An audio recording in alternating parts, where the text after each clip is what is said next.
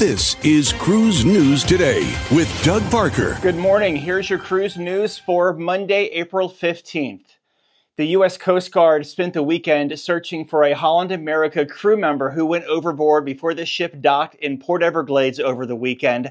The incident was first reported around 11:18 on Saturday morning when the ship docked in Port Everglades.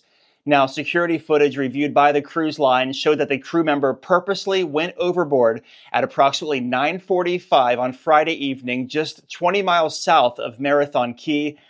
The Coast Guard and authorities spent the weekend looking for the crew member. However, on Sunday, the Coast Guard said, quote, after searching over 538 square nautical miles, the search for the 33-year-old crew member of the cruise ship Rotterdam has been suspended, pending the development of new information.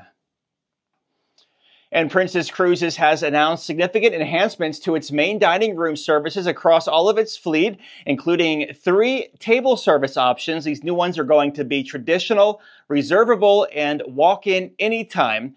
Each ship will feature dedicated dining rooms for these services, which include fixed early and late seatings for traditional dining, the reservable dining times, and an open seating arrangement for walk-in diners. This new dining approach has been successfully piloted on Sun Princess and will start fleet-wide on September 14th.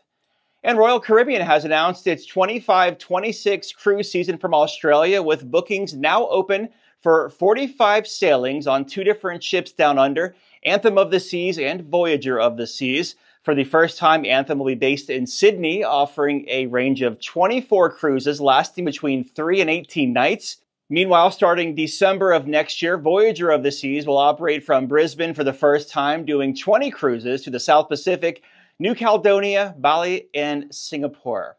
And cruise line stocks were down on Friday. Carnival Corporation down 4%, 14.36. Royal Caribbean down 4.6%, 127.67. And Norwegian down the same, 17.77. If you have a lead on a story, drop us a line, tips@cruiseradio.net. Have yourself a great Monday. I'm Doug Parker with Cruise News Today. Cruise News Today is a production of Cruise Radio. Behind-the-scenes content and extras are now available at patreon.com/cruiseradio.